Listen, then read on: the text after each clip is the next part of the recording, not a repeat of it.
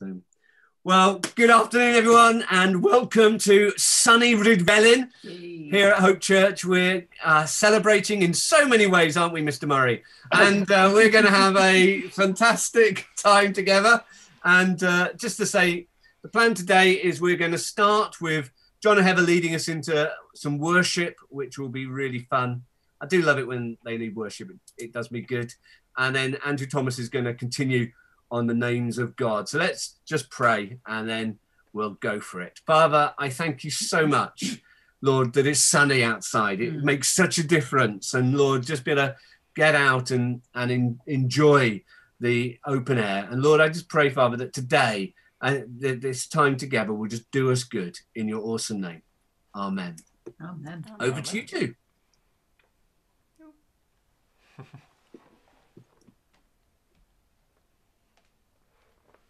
Cool. Is that working? Sweet. Great. So yeah, afternoon everyone. We're just gonna launch straight into some worship, and I'll do a very quick prayer, but then we'll go. So Father, we just ask that you would meet with us as we sing your praises, as we lift your name, as we proclaim your holiness in this first song. Remind us of how holy you are and how awesome you are. Amen. Amen.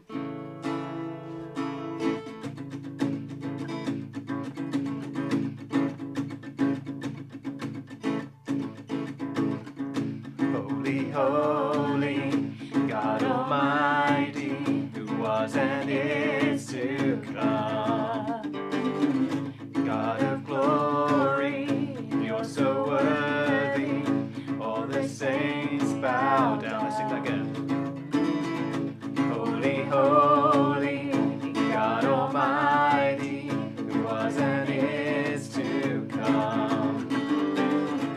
God of glory, you're so worthy, all the saints bow down. Holy is your name in all the earth, righteous are your ways, so merciful. Everything you've done is just and true. Holy, holy God are you. Holy, holy God are you.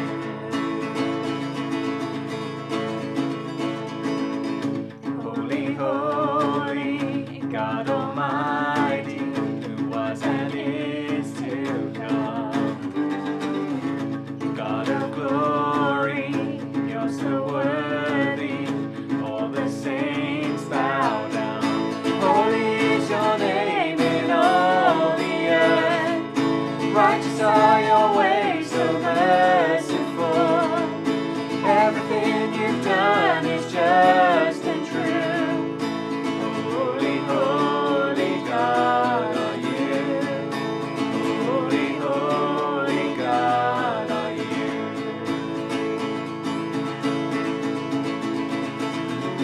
All blessing, all honor belongs to you. All power, all wisdom is yours. All blessing, all honor belongs to you. All power, all wisdom is yours. Holy is your name in all the earth, righteous are your ways, so merciful. Everything you've done is just and true. Holy, holy God are you. Holy, holy God are you.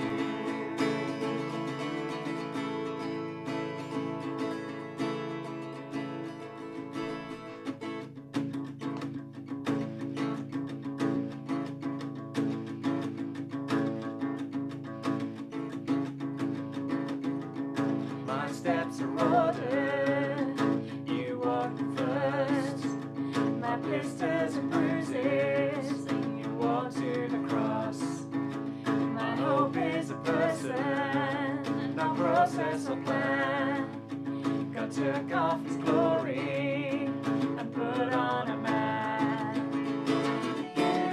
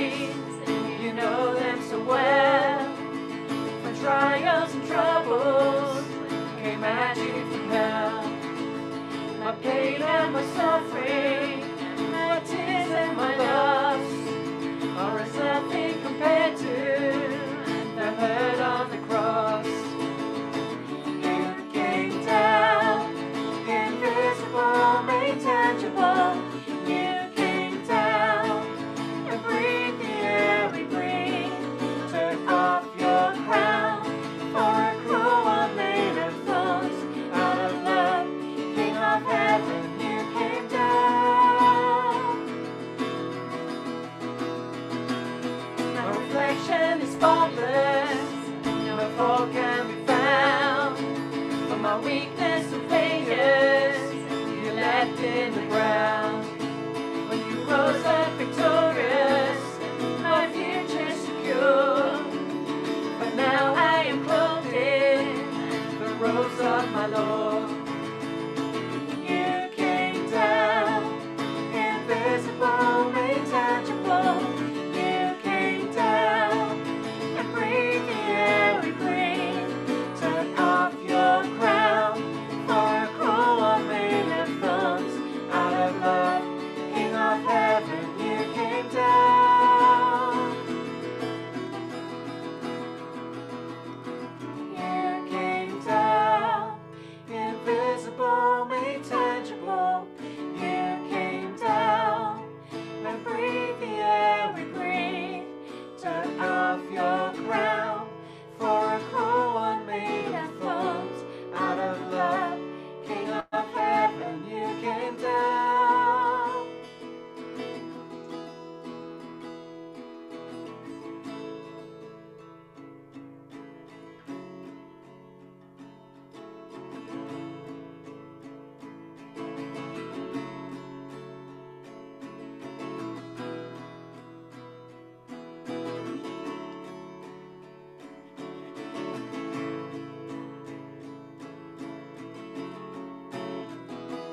Your blood speaks a better word than all the empty claims I've heard upon this earth. Speaks righteousness for me, stands in my defense. Jesus, it's your blood. Sing that again. Your blood speaks a better word than all the empty claims I've heard upon this earth. Speaks righteousness for me, stands in my defense. Jesus is your blood. What can wash away our sins? What can make us whole again? Nothing but your blood, nothing but the blood of Jesus. What can wash us pure as snow? Welcomed as the friends of God. Nothing but your blood, nothing but your blood, King Jesus. Your cross testifies in grace, tells of the Father's heart to make a way for us. Now boldly we approach, not only confidence, it's only by your blood. What can wash away our sins? What can make us whole again? Nothing but the blood, nothing but the blood of Jesus. What can wash us pure as snow? Welcomed as the friends of God. Nothing but your blood, nothing but your blood, King Jesus. What can wash away our sins? What can make us whole again? Nothing but the blood, nothing but the blood of Jesus. What can wash us pure as snow? Welcomed as the friends of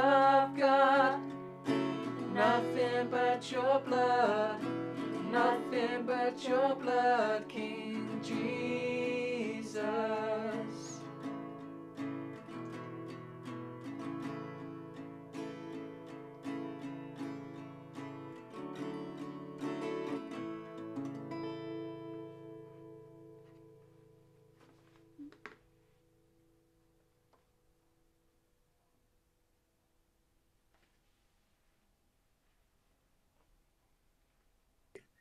Thank you, Jon and Heather. That was brilliant. There you are. I finally, after a year of doing this, I remember to unmute us. Yeah. Yes. I just before we move on, this week we were looking at Psalm 35 in the Bible study, and it's a strange psalm because in some ways it's a psalm of David crying out, God, why aren't you speaking to me? Where are you? Why is everyone having a go at me? Where are you? Where are you? Aha. Yeah, and there's lots of ahas in it, but it's interesting because it's titled "Great is the Lord," but it doesn't actually mention "Great is the Lord" till right at the end, and this is what it says: "Great is the Lord who delights in the welfare of his servant. Then my tongue shall tell of your righteousness and the praise all day long." And it's funny, just as we were worshipping then, I was reminded of that. And just this moment of how for David, he was just desperate to hear God and feeling like God wasn't listening, God wasn't there. And then suddenly at the end of it, he says, actually, you're interested in the welfare of your servants. And I just wanted to encourage us today. God is interested in your welfare. Whether you're watching online or whether you're in the Zoom, God is interested in your welfare and wants the best for you. And I was involved in another thing this week, which was talking about how we need to be people who keep reconnecting with Jesus. And I don't know about you, but during the season, you can have moments where you're just getting on. You almost just go into survival mode. You know, it's just like, just got to survive, just got to get through this, got to get through this. And actually, there's that moment of thinking, I need to lift my head and reconnect with Jesus. And I just felt as we were worshiping then that God's saying actually for us, the church, not that we've lost contact with Jesus. It's not that we aren't connected, but we need to reconnect in a whole new way and reconnect for the next season so that more people can know the welfare that our God is looking after them. And for each of us, with what you're going through now this week, that we connect with Jesus. And so I just want to pray. If you know, actually, do you know what? I really do need to reconnect. Just lift your hand. If you know, actually, I need to reconnect. I just need to reconnect to his love. I reconnect to him, his worship. And Holy Spirit, I want to pray right now that you just come and move upon us. Lord, thank you. Lord, there may be seasons in our life where we feel like, God, you seem silent, but thank you when you speak. Oh, it's so powerful and beautiful. And Lord, I thank you, your heart and your passion is for us, your church. And so, Lord, I pray today, encourage us. I pray for each person that you'd encourage us and build us up to connect with you in a whole new way. I pray this week, Lord, for moments where suddenly it feels like I've reconnected with Jesus. My love for him has increased again. I just get it. I'm excited again. The passion for him. He's become my all. So everything else has fallen into place because I've put him central. Lord, I just pray for that in your wonderful name. Amen. Amen. Amen. Well, I'm going to do some notices. I'll do some notices now. Just because there aren't really many. You've kind of got the hang of them by now. It's Zoom groups midweek, Tuesday, Wednesdays, Bible study on Friday. And the plan is on Good Friday evening, we're going to do a quiz night. Yay! Do you remember those? We did a lot of them at the start when we all had energy for Zoom. Woo! But actually we thought Good Friday would be really great to do something. So Jon and Heather, I believe, I'm now going to quickly flip through to look that they're not looking totally shocked and horrified, are planning on doing something in that way. Also, just because I haven't interrupted Andrew in a while on notices, don't forget that I think it's next Sunday, the New Wine Cymru prayer thing. Prayer for Wales. Yeah, is Prayer that for next Wales, Sunday? yes. Yeah. Yep. So everybody can join in with that if they want to. Yeah, that would be Nice. really good. So we'll make a thing of that. I've suddenly just discovered I've been asked to host a room in that. Text just came through. Oh, joy. So that would be great. Anyway, on that note, I've been really enjoying this series looking at the whole ongoing theme of the names of God. And I'm now going to bring Mr. Thomas up alongside me. Kath has made a dart for it somewhere. And you need to unmute yourself, Andrew.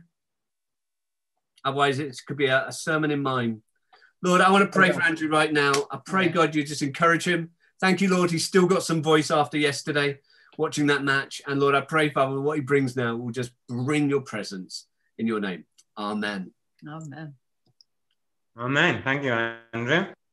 Yes, I just must admit my heart goes about 180 beats faster on an international day when I'm watching Wales. I don't know why that is, but it brings out the worst in me, I think. We're going to be following on today on our series on the names of God. I'm going to be doing Yahweh, excuse the pronunciation, but Sid-Kenu, possibly. That's what I read. Sounds all right. And it's the Lord, our righteousness. And I'm going to be, in a minute, I'm going to be reading from two bits of scripture, Jeremiah 23, 5-6, and Colossians 2, verse 6-9. But first of all, I just want to say that I'm not being boastful here, but I am just super spiritual. I got to say, I'm probably one of the most spiritual people you're ever likely to meet. More spiritual than anybody I can think of. I'm just amazing, quite frankly. I just give so much to God, give so much to the Lord. The gifts I possess, well, I can't even count them myself, to be honest. I'm spending nearly all my time at the moment on Zoom meetings to absolute giants of faith. Everybody you can think of, both in this country and abroad, absolute giants. They all want to speak to me. I don't know why that is. And I've had so many important positions in the church, different churches. I've done it all. And as you probably all know who know me, that is a load of fabrication, a complete pack of lies. But it's just to emphasize that we cannot succeed by attaching ourselves to the wrong source. I'm Andrew. I'm one of the leaders in Hope Church, and I'm not any of those things. And I'm now just going to read from Jeremiah 23, 5-6. Behold, the days are coming, declares the Lord, when I will raise up for David a righteous branch, and he shall reign as king and deal wisely, and shall execute justice and righteousness in the land.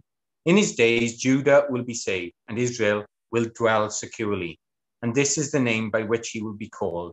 The Lord is our righteousness. In one of the translations I read, it said at the end, this is the name they'll give him, God who puts everything right. And the definition of righteousness in human standards, it is the quality of being morally true or justifiable. But in spiritual meaning, is being right in the eyes of God, in our character, our conscience, and our conduct. I just want to tell you a little story that I came across. Two farmers who owned racing stables up in West Wales had a really, really big rivalry, you know, like some people do. And they owned racehorses, and they decided one day they both would enter racehorses in the same race. And the one farmer thought, you know, he's had the better of me for some time. I know how I'll get the better of him. I'll hire a top-class jockey, and I'm bound to win them. My horse is about as good as his, but if I got a top-class jockey, he's bound to win. So he did that, and both these horses were in this race. They were coming to the final fence, and they were well clear of the rest of the field. And as the jockeys jumped the fence and the horses came over the other side, both the jockeys fell off. Well, the top-class jockey, because he was a top-class jockey and fairly clever, he thought, if I jump back up and jump on the horse, I could win this. So he did that. He jumped back up and he rode away. He won by about 6-7 lengths. He was well clear of the field. And as he crossed the line, he put his hand up and cheered, yes, I've won. I've won for the farmer. And as he came round to the paddock, he was really big, beaming face, so happy. And he could see the farmer in the distance he had won the race for. And his face was fuming. He was really angry.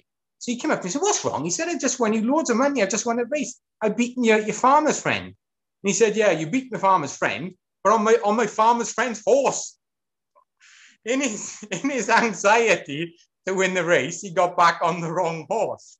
And it sort of emphasizes that we shouldn't really base our success on... No one's... Cass says no one's laughing. I can't hear the laughter. We can't hear the laughter. Yeah, hands up if you're laughing. Hey, good. It says in the Bible we to run the race marked out for us, but there's no good running the race if we're not running to the source that we need to be running to, which is Jesus. In the beginning of Jeremiah, it talks about the righteous ruler. No one since Adam had lived sinless lives, but then there came a righteous ruler. If we or the world could be saved through human kindness or clear thinking, Jesus would have either come and formed a sensitivity group or urged us to share our feelings and go to school and have discussions. But that wasn't the way. He knew the ways of God. He knew the ways of the world, the persistence we had of human sin. He took up the cross and called his disciples and gathered up his church. And ultimately, we are all sinless. The people in Bible times, in Jesus times, they were all sinless. But a ruler came who lived right. No one had completely done this before, but God promised that someone would and will. And he was righteous, a righteous ruler. Before God, before man, he was wise and he was righteous.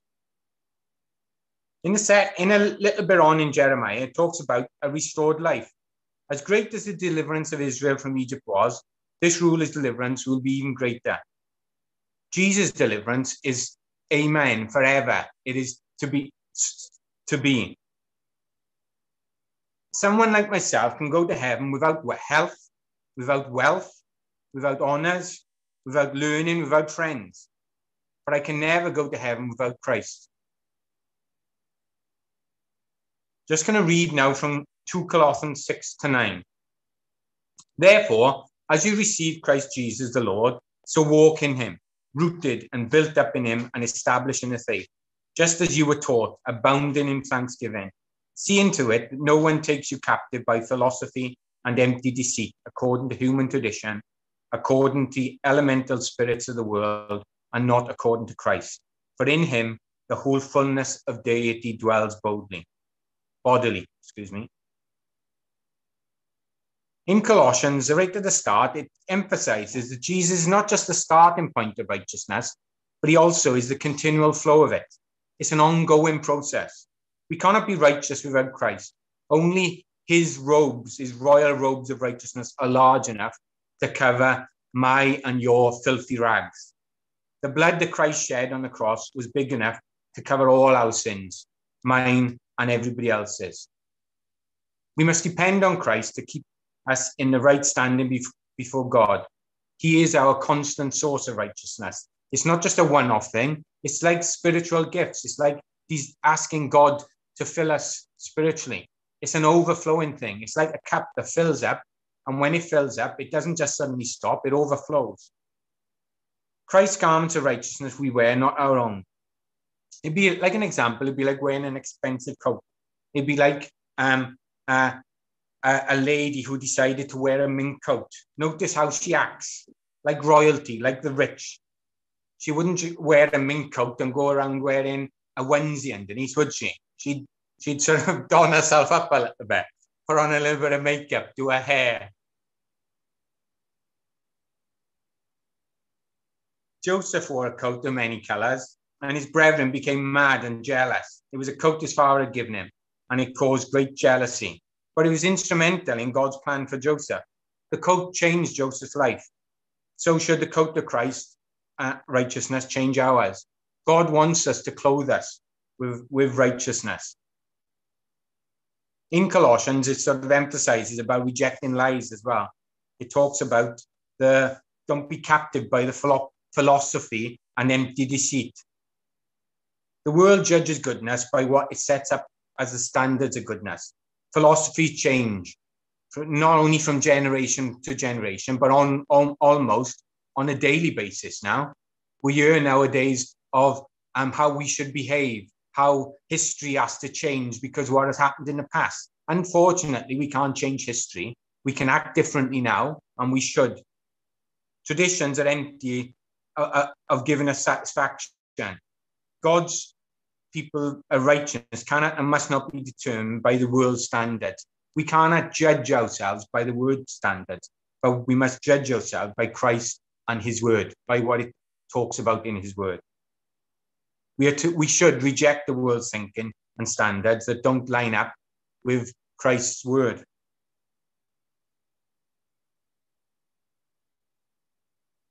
And we should, to our best of our ability, live a righteous life. Heaven doesn't go by favor. It goes by the fact that God died for us, that he was up on that cross. If it went by merit, I wouldn't be in. I'm sure many of us could say the same.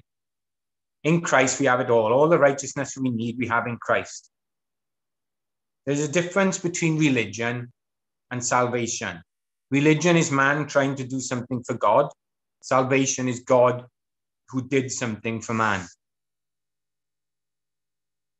I was reading a little bit about righteousness, and I come across a section of what it talks about in the Quran. The repeated promises of the Quran of the forgiveness of a compassionate and merciful Allah are all made up to the people whose merits have been weighed in Allah's scales. Whereas the gospel of good news is a mercy that is undeserving. It's not a measure that is measured through scales, but it is measured by what God has done for us on the cross.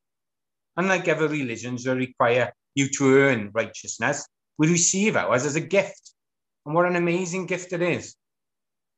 I must admit, I have received some amazing gifts in my life, but no more so than the gift of salvation. Jesus paid the ultimate price for us and for our righteousness. Towards the end of Colossians 2, it talks about the laws of the Old Testament, the practices, the temple, the sacrifices, the festivals. But don't worry about others making you believe that they're more righteous than you. Like I said at the start, that I'm more spiritual, I know more and better people. It's not about that. In Christ, we're all righteous together. We're either in Christ or not, righteous or not. We're either saints or sinners. Spiritual authority flows not from titles and positions, but from a life that is genuine and that it follows Jesus. This is the secret to overcoming continual sin or a sinful habit. Quit trying to do it by law and regulations, but do it in Christ's strength and Christ's righteousness. In Colossians 3 at the start, it talks about set your heart on things above. Don't live in such a way that you have to be ruled by the things of this life. Take away fretting over this life. Yeah, for those who know me and know me well, you'll know that I am a fretter. I probably, if there was an Olympics competition for fretting, I'll be up there and they'll be playing God Save the Queen because I'll be standing on the first pedestal. Trust me on that. I fret, and I often read in the Bible about scripture like don't worry about tomorrow because tomorrow worry about itself. But Kath will tell you that I'm one of the best fretters. But God is helping me with that. Christ is in our life, and his resurrection life begins now, not just in the future. It starts when we decide that God is going to be part of our life, because we're alive in Christ and dead in sins. So I think that's about it. I know it's a bit short and sweet today. I'm sure some of you will be cheering. Some of you may not, I don't know. But I wanted to keep it short and brief today. I'm just going to end in prayer. Lord, we thank you that you are a God who has made the ultimate sacrifice for us and given us the ultimate gift. We thank you that we can't be righteous due to what we do or what we say or what we've done, but it can only become through what you have done for us, the ultimate sacrifice you've made. So we thank you for that, Lord. And we just pray that over the next few days and weeks, Lord, we will focus on that. We will focus on what you've done for us on the cross and what it means for us and what it means for us continually, Lord. We just pray that we can live a righteous life to the best of our abilities. But when things aren't going so well, Lord, that we don't turn to things that are the wrong source, but we turn to you and we seek your guidance and your path, Lord. For we know You are a great God, amazing God, who has an amazing future for each one of us. Amen. Thank you, Andrew. Amen. Amen. We were laughing at you. Well, not laughing at you. We're laughing laughing with you. We promise. Don't worry, Cass. Cass always laughing at me.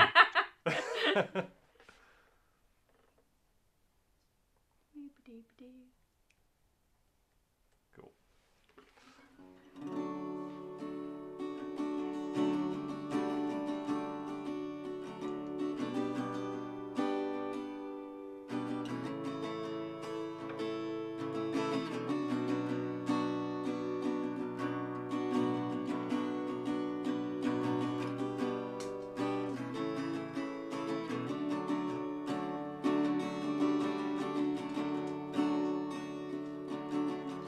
My hope is built on nothing less than Jesus' blood and righteousness.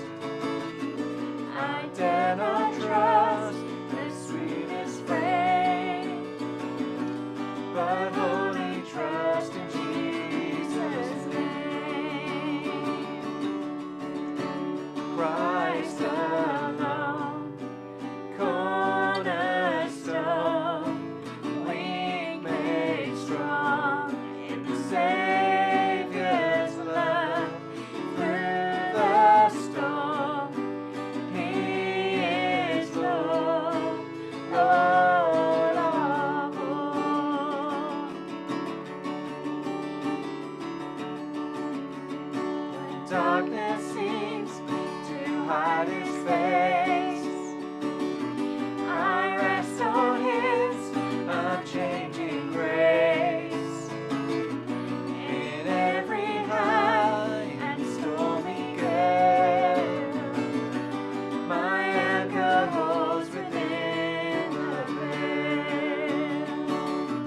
My anchor holds within the veil.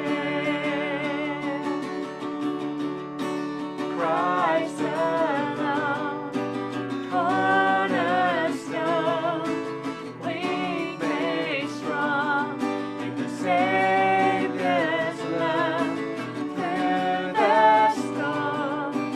He is Lord, Lord of all.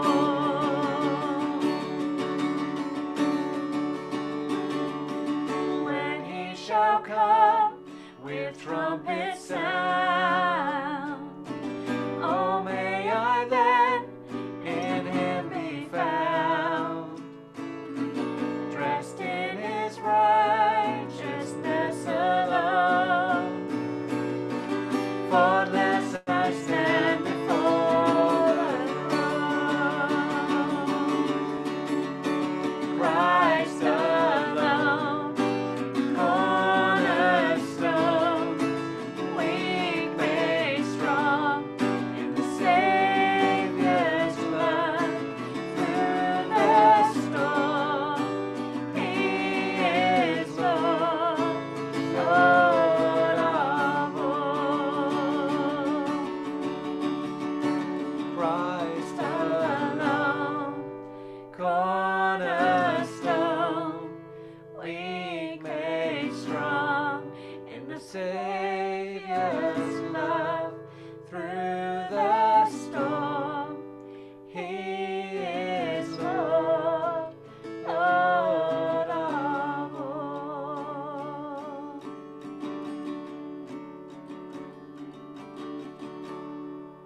Yeah, Father, thank you that in the final days it'll be a bit like the catwalk, and they go, "Who are you wearing?" And I'll be like, Jesus' righteousness. Yeah, Oh, Jesus, yeah, I'm wearing oh, Jesus. But yeah, thank you, Father, that we can boast in that we don't have to boast in our own righteousness, which would not make the catwalk, but we can say with confidence we're dressed in you and that we look awesome.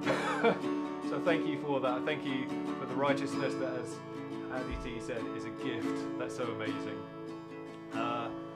And yeah, like there's not a lot of great news around at the moment, but that is absolutely awesome, epic, wonderful news. So help us to be reminded of your righteousness when we are having a bad day and need to know something good. Because there's never a season, there's never a time in which being reminded of your righteousness is not awesome. Amen.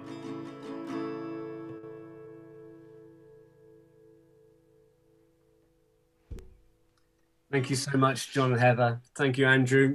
Really enjoyed that. We're going to have a bit of a time just us now.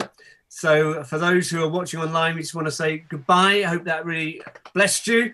And feel free to come and join us on Zoom sometime and be part of the secret bit that you don't get to see, but we're all going to enjoy. Hey! So anyway, God bless you and see you soon. Bye. Bye.